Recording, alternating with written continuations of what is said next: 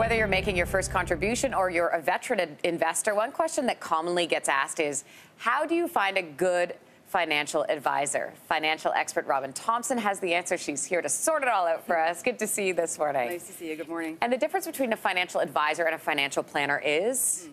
Well, there's many different types of advisors, and during different parts of your life, you require a few different ones. So a certified financial planner is someone that's going to help you put the base financial plan together, that all of the rest of your decisions around your finances are going to be made from. A financial advisor is someone that will help you with investment selection, so securities, bonds, investments, but they do tend to overlap. So it's really about an advisor-based position. How do you choose the right one? How do you find that person?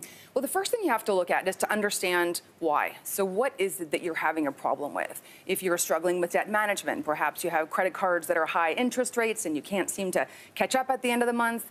There's actually 48% of Canadians are $200 away or less from paying their monthly bills. That's shocking, isn't it? It's shocking. Yeah. So if you are on the debt side, look for a financial planner to help you. If you're struggling with assets and you're investing, but you're not making a rate of return or you're not sure how your money is growing for you, see an investment advisor that can help you with investment particulars. If you don't have a will, you need to see a lawyer who's another type of advisor that can put things in place for you. So multiple advisors with different distinctions that can help you in different parts of the way.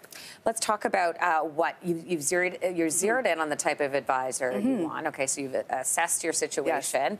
Yes. In terms of verifying this person and their credentials, I mean, where do you go to look for that type of thing? Well, there's a few different sites you can look for, but I would say that alphabet soup is what happens in a lot of financial worlds. So you'll see a lot of designations, a lot of titles behind people's names.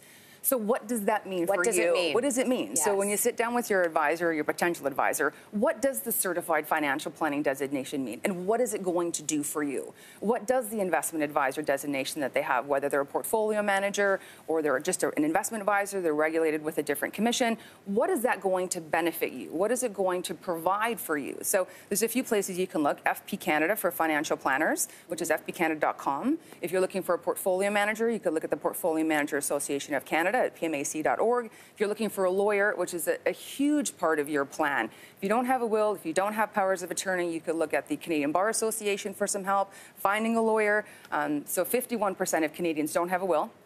If you 51%. If you die without a will, without beneficiaries on insurance contracts or in different places, you die intestate, which means the government is going to decide how your assets are distributed. So all of these different advisors play a key role in making sure that your finances are in order and your financial health is in order. How do these people get paid? So they get paid in a variety of ways. And this is a very important question, Lindsey. The first question is, how do you get paid? What is the value that you are receiving for the fee you're paying? So a financial advisor could charge you per plan, so anywhere from $500 for a smaller plan. I've seen up to $5,000 or $10,000 for complex plans, so estate plans.